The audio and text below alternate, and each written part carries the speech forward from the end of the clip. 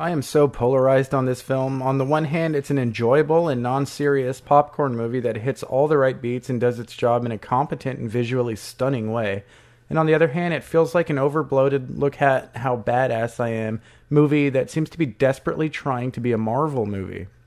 I could not help but keep thinking about the film's striking similarities to the Thor movies, not including the good one, and Black Panther. In spite of those similarities, one of the villains in this is a strong character with plausible motivations, and so is the other villain, albeit in a lesser way. It just comes off to me as a hodgepodge effort.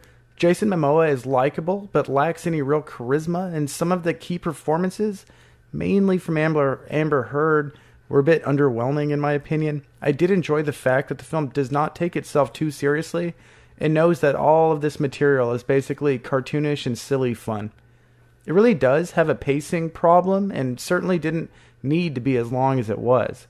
The big battle at the end of the movie was not only unnecessary, but in my opinion, chaotic. But the visuals throughout are astounding. Out of 4, Aquaman gets 2.5.